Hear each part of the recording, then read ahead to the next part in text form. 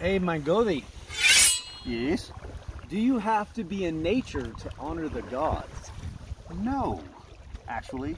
In the late Viking age, middle to late Viking age, when Christianity started to get a really strong foothold on the region, most worship went indoors. They worshipped either in the temples or, in a lot of cases, in their own homes. And in the Sagas of the Icelanders, there is a section where Egil and his companions, Egil Skallagrimsson, stop in a home in order to seek refuge for the night, and the madam of the house won't let them in because they're in the middle of a Dísablót. So the answer is, you can honor the gods wherever you are for whatever reason. It's a run what you brung deal.